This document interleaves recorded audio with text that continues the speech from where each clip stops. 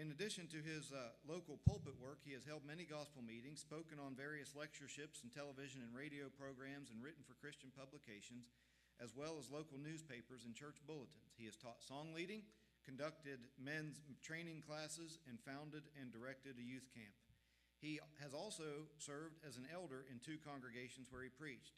He and his wife Jan have been married since March of 1954. They have 4 children, 5 grandchildren, and 8 great-grandchildren. I might add a personal note or two.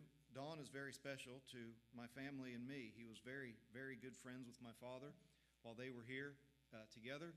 Don and Dad used to run around and get into trouble together in Moundsville. And if you want to know more stories about that, just let me know. It's very good to see some of his family here with him that I haven't seen in years, and very good to meet some other in-laws and things. We're very pleased that you're here, Don. I might also say that Don was here about the time, I think you came about the time I was 8 years old, and left town when I became a teenager. I don't know if I had anything to do with that decision or not, but we appreciate you being here with us today, Don, very, very much.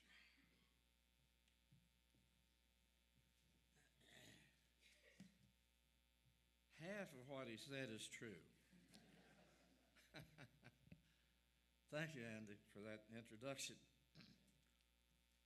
It's true that I was blessed to work with this congregation early in the 1970s. And the first family that I became acquainted with was the Robinson family. There's an interesting story behind my coming here that I have only shared with a very few people. I don't know if I've ever told this here or not. I don't know if I've even told members of my family, except for Jan. But we were working with a congregation over in Central Ohio when it came time to move on after several years there. And I was inquiring about churches that might need preachers. And every one that I asked seemed to say, well, Hillview Terrace in Moundsville, West Virginia is wanting a preacher. Well, that was a little bit above my capabilities, I thought. I'd heard so many great things about the work at Hillview Terrace and Moundsville, West Virginia, and the work that Brother Gene West had done. And so I was really reluctant to notify them and let them know of my interest in the work here. And finally, one day I got a telephone call, and I don't remember who it was that called me, telling me that one of my best preacher friends, Brother Flavel Miller, who was preaching at Millersburg at that time, had died. I was shocked. I didn't even know he had been sick. And so I decided that I would call his wife, Ramona, and express our condolences. And I got up the nerve to dial the number, and who answered the phone but Flavel Miller? What do you say in a moment like that? I stuttered and I stammered for a while, and I said, well, Flavel, do you know of a church needing a preacher? And he said, yes, I do. And he mentioned Hillview Terrace in Moundsville, West Virginia. It just so happened that his wife's parents, Gay and Maggie Swing, were members of this congregation, and he knew of the vacancy that was going to be here. And so he recommended this congregation to me. And somehow I got Brother Gene West's telephone number, and I called him to see if it was true that he was leaving this work. I didn't want to apply unless he was, and he assured me that he had intended to move to another location and gave me the phone number of Brother Jack Robinson. And we arranged to come here one Sunday, and we spent the afternoon with the Robinson family. And that included Jack and Elizabeth and Jennifer and Christy and, of course, this other one, Andy. And we had a delightful time that afternoon. And going home that evening, I said to my wife, Jan, I said, if they invite us to come, I'm going. I just fell in love with the congregation at that time. And so a couple days later, Brother Jack called me and invited us to come and locate with this work. And we were so blessed to have the few years to spend with this congregation and so many precious memories that we have. And we formed so many great friendships, not just here, but throughout Marshall County. That friendships and memories that we cherish even to this day. And it's certainly a great pleasure and honor to stand here today and to try to speak to you about the subject that has been assigned to me. Denver and I used to talk a lot about Andy, and of course, as Andy said, he was quite young when I came here, and I left when he got to that troublesome age, and Denver always said he had to deal with him in his teenage years, so I avoided that, but the Robinson family meant so much to me and to Jan and our family.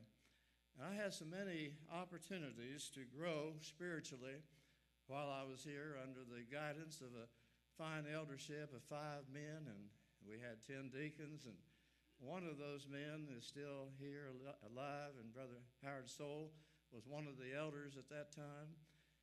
While here, we had a radio program. It began as a weekly radio program and then developed into a daily radio program at noon over WEIF, and it was there that I really became acquainted with Brother Randy Chamberlain, who was the radio station manager. He and I became friends.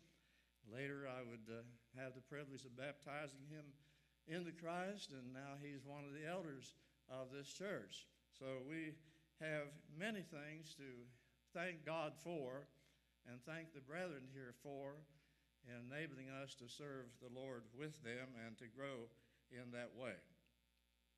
I feel honored to stand here before you today and to attempt to speak for a little while on the assignment, Psalm 112. I was talking to Brother Charles Pugh one time shortly after Andy had assigned me this topic, and I said, Charles, I don't have much in the way of resource to draw from.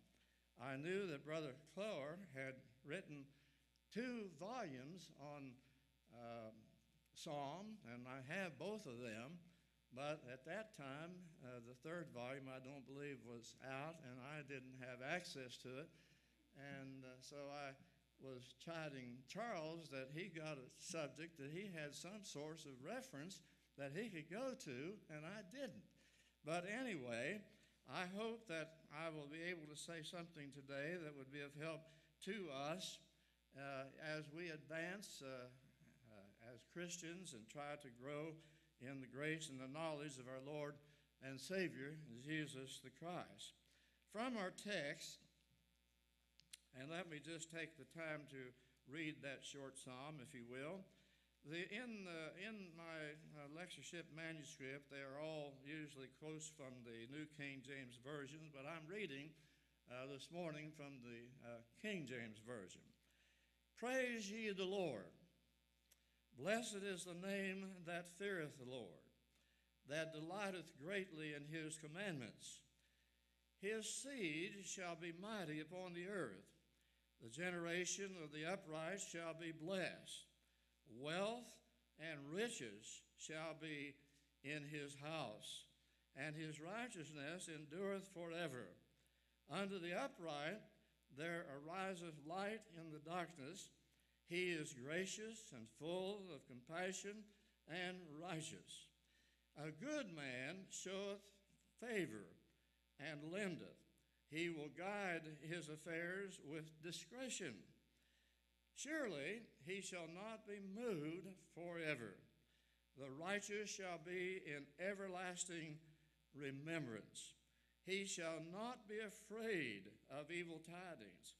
His heart is fixed, trusting in the Lord. His heart is established. He shall not be afraid until he see his desire upon his enemies. He hath dispersed, he hath given to the poor. His righteousness endureth forever. His horn shall be exalted with honor. The wicked shall see it and be grieved. He shall gnash with his teeth and melt away. The desire of the wicked shall perish. From the scripture, of course, we learn how important it is to praise the Lord. Praise the Lord. Blessed is the man who fears the Lord, who fears the Lord, who delights greatly in his commandments. He will not be afraid of evil tidings. His heart is steadfast. That's my subject this morning. God gives me steadfastness. And he's trusting in the Lord, verses 1 and 7. From the late beloved Leroy Brownlow, I would like to share these words. He said, and quote, "The blessed of God are secure." I'm looking into the face of many in this audience, of all in this audience probably, who understand the blessedness of being steadfast in the Lord. I'm looking into an audience of steadfast people. As Andy might say, I'm preaching to the choir. I don't know what that means exactly, but it sounds good. And it means that I'm speaking to the best, we would say the cream of the crop. Cream of the crop are gathered here today. Not that there aren't others who are just as steadfast throughout the brotherhood, but we all know that we are here gathered this morning because we love God, we love His Word, and we have come to be taught further and edified and strengthened and built up in the most holy faith. Brother Leroy said, "The blessed of God are secure." We're secure. That is, we're unshakable people. They are not chaff moved by wind. They are not driven by restlessness, frustration, and defeat. They are stable, solid, and firm because their roots are grounded in God and His Word. End of quote. I put in the manuscript, at the risk of being labeled negative,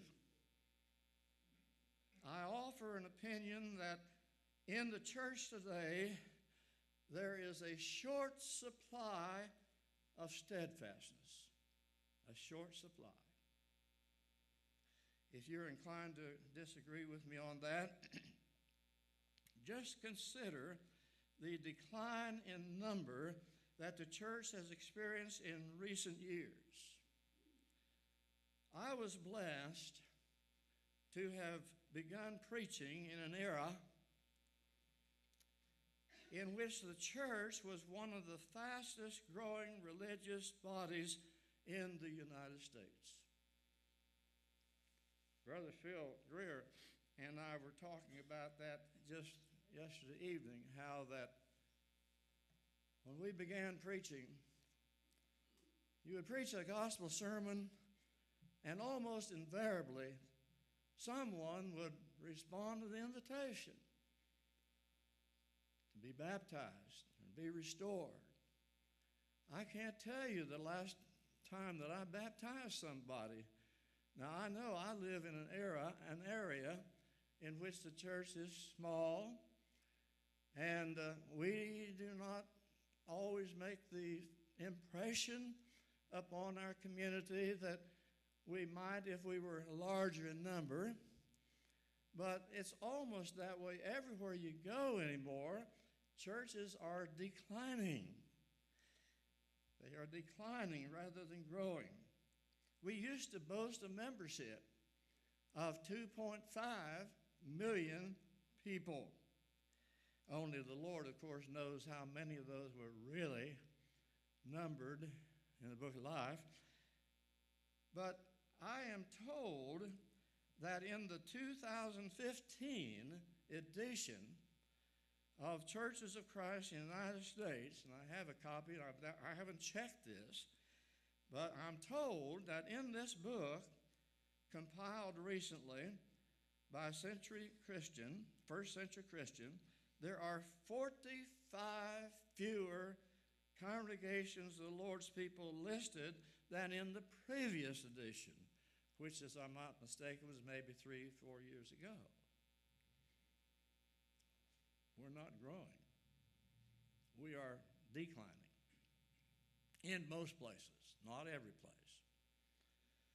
Further evidence of the lack of steadfastness among many congregations is seen in the attendance figures. I would suggest that the number in attendance for Sunday morning Bible class is much less than the number in attendance at the worship hour. And the number of those attending Sunday evening is usually 40 to 50% shy of that seen at the morning hour. And the midweek service, the number present is even much smaller. I recently saw in a bulletin of one congregation in our area a Sunday morning attendance of 400. A large congregation, always above 300. But on that particular Sunday, there were 400. That evening, they had 16. No, that's not a misprint in your book. That's from a church bulletin. 16. Now, I hasten to say that in addition to the number who gathered at the church building that evening, they had a lot of small groups scattered throughout the area. In fact, we have one of their small groups that meets in Bucyrus. I often wondered why they don't meet with us. We're a small group. But anyway, that is only one example of the decline that many congregations are experiencing. But the scriptures, of course, advise us that we are to be steadfast. Is that steadfast? Would they consider themselves steadfast, faithful to the Lord? Well, what is the cause of all this? Why do people not fear the Lord and delight in His commandments?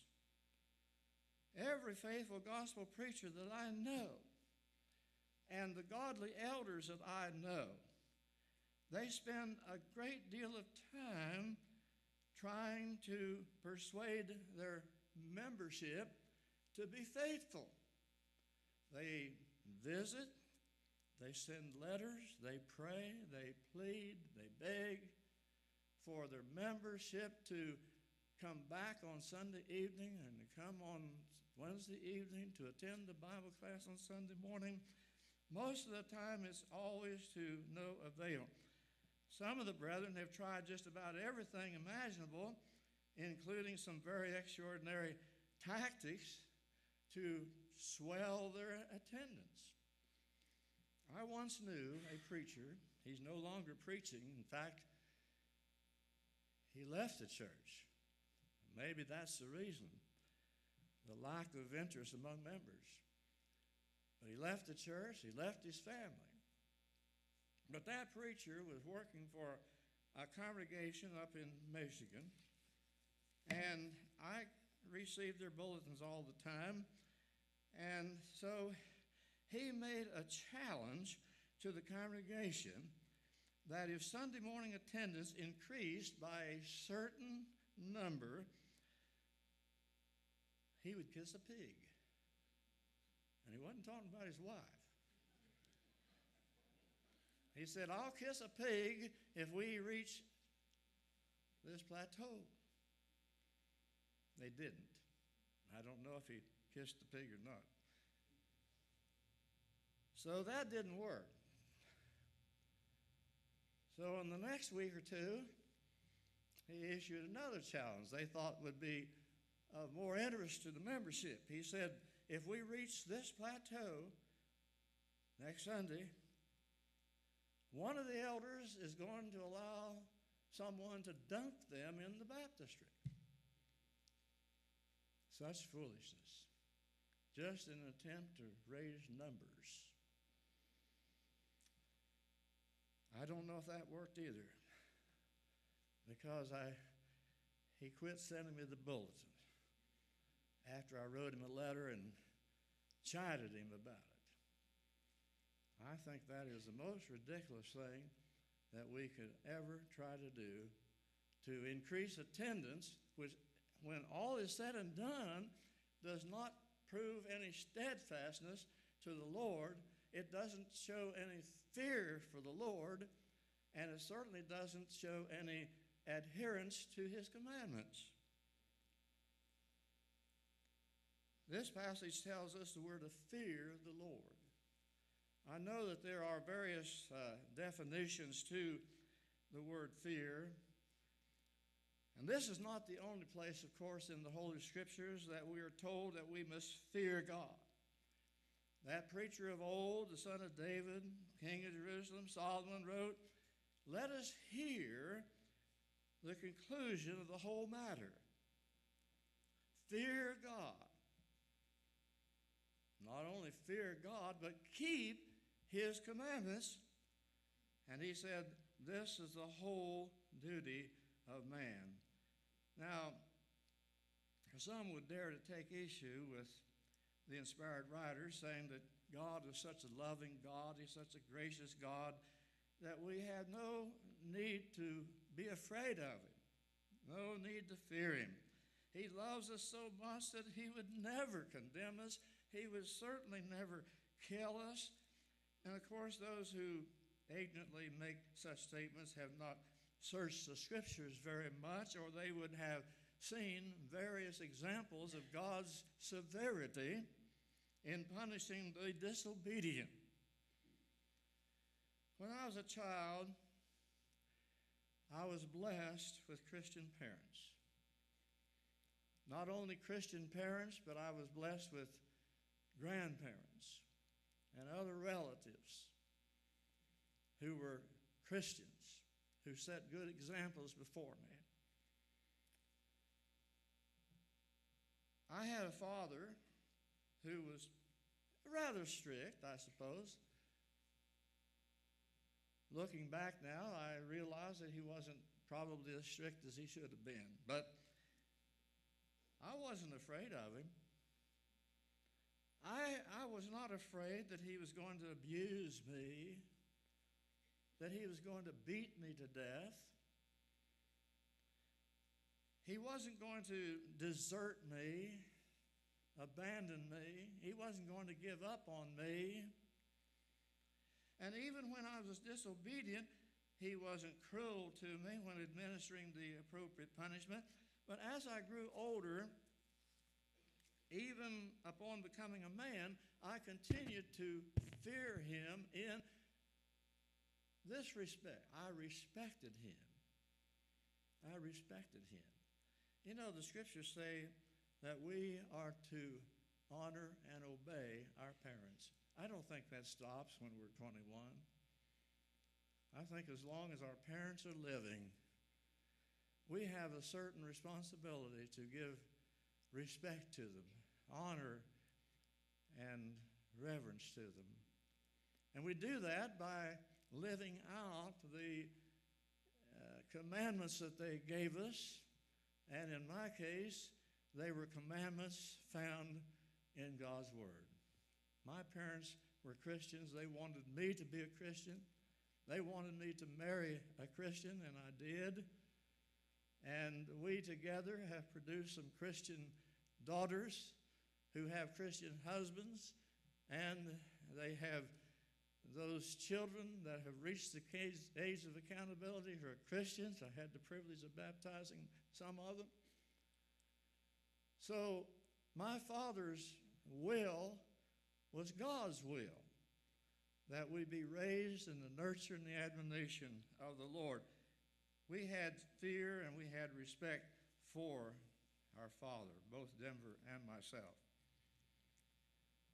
This is precisely the kind of fear that we as Christians should have for our Heavenly Father.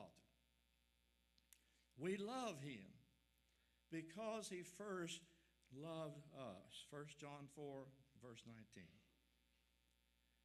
We show our love for God by keeping His commandments. That's how we prove our love to God.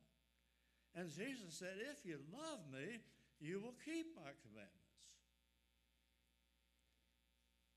We must never lose sight of the truth that it is a fearful thing to fall into the hands of a living God. Hebrews 10, verse 31. However, we don't have fear if we obey Him. Have no reason to fear Him or to be afraid. Our heart must be steadfast. The psalm tells us that the man's heart is steadfast because he trusts in the Lord. Blessings from God are promised as a reward. Throughout the Scriptures, both in the Old Testament and the New Testament, found promises of God toward His faithful children. And we know His promises are true. The Apostle Peter said He's not slack concerning His promises. Evidences of His promises being given are carried out, but God found examples both in the Old Testament and the New. But those things that were written aforetime were written for our learning. They serve as assurance to those of us who are endeavoring to live soberly, righteously, and godly in this present world. And by doing this, we're able to look forward to the glorious appearing of our God and our Savior, Jesus Christ. Titus 2, verses 12 and 13. What do we mean by steadfastness? Let us first appeal to the usually reliable Daniel Webster,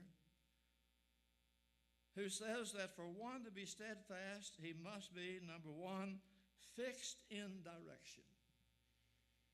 The Apostle Paul was fixed. He had his eyes set on heaven. He said he didn't look back. He looked forward, upward. It is to be firm in purpose, resolution, faith. Third, unwavering, firmly established. And scholars who have searched the Scriptures and are more capable than I provide us with meanings derived from the original language thereof seem to agree with Daniel Webster. James Strong informs us that being steadfast requires that one be sedentary, unmovable, settled, steadfast. I have cited in the manuscript several examples of those of old who serve as examples of steadfastness. The first one of which, of course, is shown as Noah. Noah. I cannot think of the days of Noah described in Genesis chapter 6. They were evil days. Evil days. Sometimes people today ask, do you think the times of Noah were any worse than the times that we live in today? Well, things have not changed a whole lot from the days of Noah than today.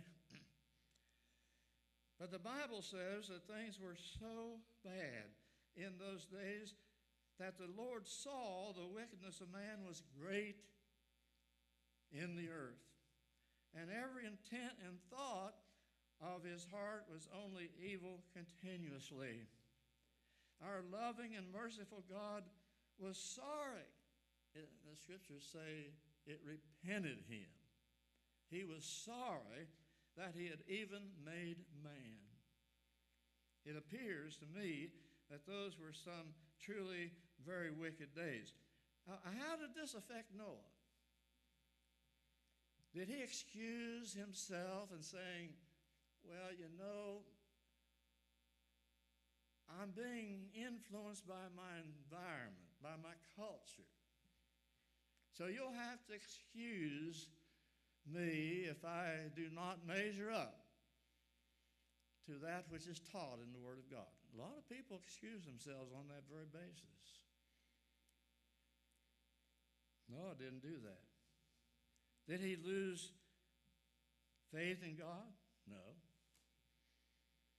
Verse 9 of that same chapter tells us that Noah was a just man, perfect, that is, upright, mature in his generation.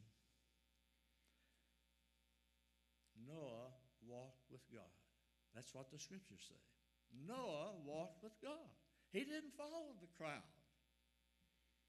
He didn't allow Satan to lead him astray. He walked with God. Abraham. How can we who are of the spiritual seed of Abraham forget the many examples of steadfastness found in this man's earthly journey, beginning with Genesis chapter 12. He is called by God, get out of your country, from your kindred, from your father's house, to a land that I will show you, verse 11, or verse 1 of chapter 12. Remember, this is during the patriarchal age when God spake directly to man, Hebrews 1 and verse 1. Abraham was listening to the voice of one whom he had never seen. But he did, and he did not even know where he was going. God said, I'll show you where you're going. I'll take you there. And God furthermore said, I will make you a great nation. I will bless you. I will make your name great, and you shall be a blessing. And in you all families of the earth shall be blessed. Verses 2 and 3, that's us. Because Abraham was steadfast, you and I have the forgiveness of our sins and the hope of eternal life through Jesus Christ our Lord. We owe a great deal to Abraham. He's a great Bible character. We must not forget his wife Sarah. The other day, a couple weeks ago, I was preaching on Hebrews chapter 11, faith. And one of the good ladies came out and she said, I don't know why it is that you preachers, when you're preaching on Hebrews chapter 11, you mentioned Noah, you mentioned Abraham, you mentioned all those men, and you never talk about that woman. And I kind of jokingly said, you mean Rahab? She said, no, I mean Sarah. Well, we do kind of overlook Sarah sometimes, don't we? Sarah, Abraham's wife, also had faith in God. It says that Sarah herself also conceived strength to conceive seed, or received strength to conceive seed, and she bore a child when she was past the age, because she judged him faithful who had promised. Hebrews chapter 11, verse 11.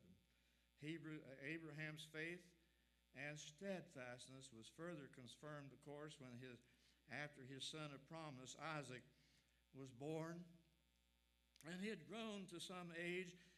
God tested Abraham by saying to him, take now your son, your only son, Isaac, whom ye love, and go to the land of Moriah and offer him a burnt offering on one of the mountains of which I will tell you. Genesis 22, verses 1 and 2. Again, Abraham obeyed God. That would have been a real challenge. to be asked to give up your only son, son of promise, Isaac. But receiving that promise sustained Abraham, and he remained steadfast. God's promise makes us steadfast. And, of course, the final one that I have mentioned in the manuscript is Job. How can we possibly think about steadfastness to God without thinking about his servant Job? I know that there are people in the world who probably don't even know who Job is, and they don't care. But we who are Christians, when we're being tried and tempted each day of our lives, are certain to think of Job when these troublesome times come our way, and they do come our way. Every one of us is going to be tried. Some might even suggest that Job was not a real person, and that his name is just used to illustrate human suffering. However, the fact that there is a biblical book bearing his name should give us some indication of the importance of in God's scheme of things. And consider that he is mentioned by the prophet Ezekiel 14:14. And did not the inspired New Testament writer James tell us that we ought to remember? He says, you have heard of the perseverance or the patience of Job, and seen the end intended by the Lord, that the Lord is very compassionate and mercy, James 5 and verse 11. In the very first verse of that book of Job, bearing his name, it says, and that man was blameless, upright, one who feared God and shunned evil. But he was going to be tried. He was obviously known for his integrity and his good works. But his perfect nature did not make him immune to trials. He was attacked by Satan himself, who accused Job of serving God only for personal gain. He was not only very righteous, but he was very rich. Time will not allow us to dwell specifically on all of this, but you remember as Bible students that Job was called upon to bear more than his share of heartaches. He lost his family. He lost his possessions. He had sores all over his body, abandonment of friends, and more. And I believe probably his steadfastness was really put to the ultimate test when his wife came to him and said, do you still hold to your integrity? Curse God and die. Curse God and die. That helpmate saying, Job, forget about God. Job's answer, you speak as one of the foolish women speak. Shall we indeed accept good from God? Shall we not accept adversity? In all this, Job did not sin with his lips. Chapter 2, verse 10. In the end, the Lord blessed the latter days of Job more than the beginning. Job acknowledged that all that he had came from the Lord, and he allowed that since God had freely given him all that he possessed, that God should be allowed also to take it away. Throughout all the trials, Job's attitude was expressed in these words, blessed be the name of the Lord. Never did Job, like so many today, blame God. Catastrophes happen today, and the first words out of a lot of people's mouths is, why does God allow this to happen? Why has God done this? Job said it's not God. Well, our time is nearly up, and you'll have to read the rest of it in the book. They're on the table. You can buy them. Good book. In the resurrection chapter of the New Testament, 1 Corinthians chapter 15, The Apostle Paul, of course, reminds us of the importance of the resurrection of Jesus Christ. And he said that Christ had been seen by many witnesses, himself included. And he said, if Christ is not raised, our preaching is in vain. Your faith is in vain. And throughout that chapter, he emphasizes the importance of the resurrection of Jesus Christ. And he reminds us of the sting of death, of grave. But he said there's a victory. And the victory is through Jesus Christ our Lord. And in that final verse, chapter 15, and verse 58, the Apostle Paul says, therefore, that means what, on the basis of what I've said before, I want you to listen carefully. Therefore, brethren, be steadfast, unmovable, always abounding in the work of the Lord. And he said, in doing this, you know that your labor is not in vain in the Lord. I, as a gospel preacher, and you and I, all as Christians, have in our lifetime experienced difficulties. There have been times that have been very trying. Physical ailments, losses of loved ones, disappointments in brethren, even some like the Apostle Paul experienced.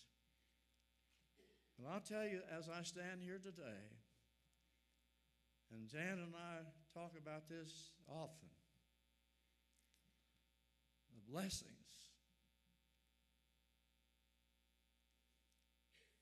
of being a Christian are so great. In his Beatitudes, Jesus said we ought not to even flinch when we're persecuted. He said, you're blessed when men revile you, even when they say evil things against you for my sake. He said, rejoice, be exceeding glad, for great is your reward in heaven, for so persecuted the prophets which were before you. Paul gave thanks for the privilege of suffering. But he said, my sufferings do not compare with the sufferings that Christ endured. If you're here this morning and you're not a Christian, I'm here to tell you today that the greatest blessings that one can receive in this life are those spiritual blessings that are found only in Christ. Ephesians 1, verse 3. We are blessed, the writer of Revelation said, when we do his commandments. His commandments are not grievous. We must believe that Jesus, his Son, that is God's Son. We must be willing to repent of our sins. We must be willing to confess with our lips that Jesus is the Christ, the Son of the living God. We must be baptized for the remission of our sins. And we must be faithful even unto death if we are to receive the crown of life. If you wish to become a Christian, I hope that you will make your way forward this morning and let your desires be made known. And we'll be happy to assist you in that simple obedience to the gospel of Jesus Christ, as Brother Andy leads us in that song, number 191. Shall we stand?